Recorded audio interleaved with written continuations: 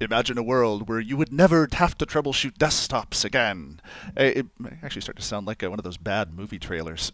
But seriously, though, imagine if there was this world where you really didn't have to troubleshoot most desktop problems because when a user had a problem, well, they just click a button that would self-service them a desktop refresh. Sounds ludicrous, but with Configuration Manager 2012 these days, it's something that you can actually achieve. And in fact, in this recent series from CBT Nuggets on the 70-415 exam, I show you exactly how to accomplish that self-service desktop refresh. You'll be amazed. This is no movie. I can go back here into my Start menu and then just run Software Center just manually. So here inside of Config Manager there is the application catalog, and then there's also Software Center. And the combination of these two are what presents the range of different installable pieces of software that a client can actually use. Now, I am logged in as a user. Okay, I'm not an admin. I am just a regular standard user here.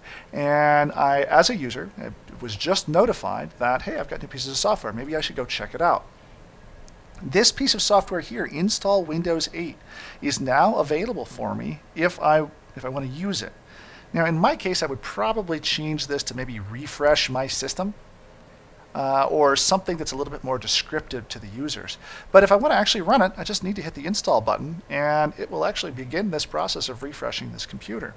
Let's go ahead and click the install button here and kick off this installation.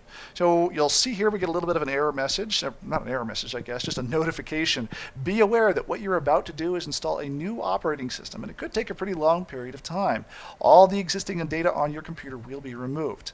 Now, when you do this, because we have USMT, there may be some socializing you'll need to do with your users to make sure they put stuff in the right location, or maybe some customization of USMT to make sure this occurs correctly. But if you've got all the building blocks in place, you can click the Install Operating System button and kick off exactly what we're attempting to do here. Want to learn more? Check out cbtnuggets.com.